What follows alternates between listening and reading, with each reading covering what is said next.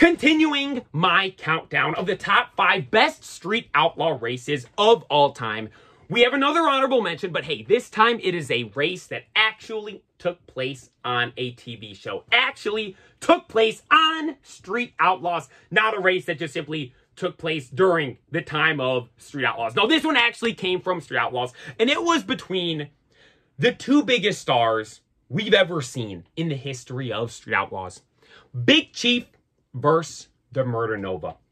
Now, this race in particular I'm talking about, them racing each other, is when they first raced each other on the list. And it was at a time when, you know, there was a bit of controversy going on in this episode. Because Dave raced just before, hit the curb at the road they were on, and then Chief and Shawn were like, yeah, you know what, let's not race. And because of that, everyone's saying they're scared, they don't want to race and all that stuff. Whole drama unfolded. People were arguing, they cut to commercial break, amidst an argument, all that stuff, really building up the drama for the episode. But in the end, they would eventually race, and Chief would end up beating Shawn there at that race.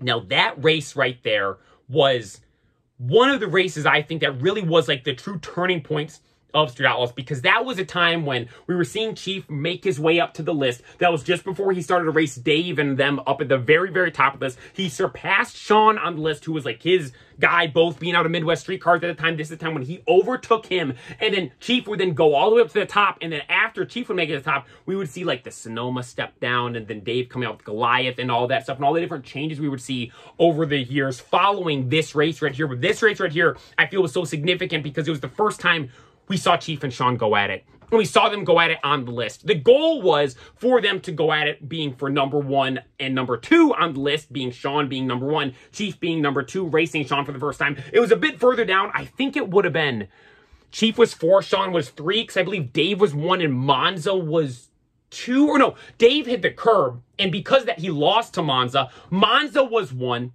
Dave was 2. Shawn was 3 and Chief was 4. Chief beat Shawn, making him bump up to 3. Shawn then fell down to 4, but that race right there, I always think back to, because like that, like the episodes after that were so good. I remember, dude, so good. I think that was, I don't recall specifically if that was a season finale or not. It might have been, it might not have been, but like the races that took place for the list racing after that episode and after that race were just absolutely insane. It was so cool too, because like everyone was talking trash on them, saying they don't want to race, they're scared to race, and then they go lay down these 2 crazy passes and running at it with each other, like the Murder Nova versus the Crow, Chief versus Shawn versus, for the first time ever on Street Outlaws. It was a legendary race, to say the least, and that is why I have it as an honorable mention here on my top 5 list for the top 5 Street Outlaw races of all time.